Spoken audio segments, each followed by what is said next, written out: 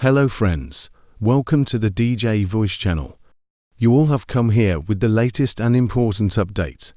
So the friend will watch the video till the end, and if you are new to the channel, then you must subscribe to the channel. You will subscribe and click on the bell option given. Along with it, the UK government's plans to send asylum seekers to Rwanda had generated controversy even before the former Home Secretary Priti Patel signed a deal with the East African country in April last year. Sealing the deal, ministers claimed the plan would deter people from making the dangerous journey across the channel on small boats on Monday. A case examining the legality of the policy reaches the UK's highest court, the Supreme Court. The political stakes for ministers are high, but the asylum seekers threatened with being forcibly removed to Rwanda say their lives are at stake. Is the policy is GREENLIT. What is the Supreme Court case about?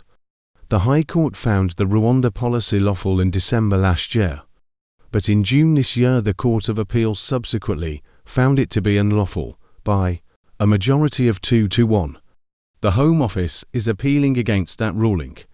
Its lawyers are arguing that the Court of Appeal was wrong to conclude that removal to Rwanda would breach Article 3 of the European Convention on Human Rights, which prohibits torture and inhuman or degrading treatment. They say the UK government's agreement with Rwanda contains assurances that asylum seekers would be treated properly.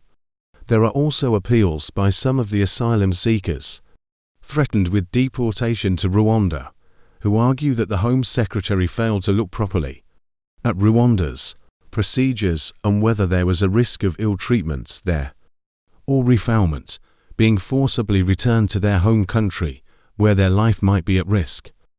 How many asylum seekers will be sent to Rwanda? There have been conflicting reports.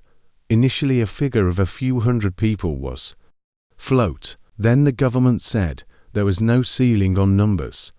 In undercover filming carried out by the campaign group led by donkeys, the Rwandan ambassador to the UK, Johnston Bisingi, said up to 5,000 people could be sent, but immigration detention centres do not have capacity to detain tens of thousands of asylum seekers, and most airlines have refused to fly asylum seekers to Rwanda.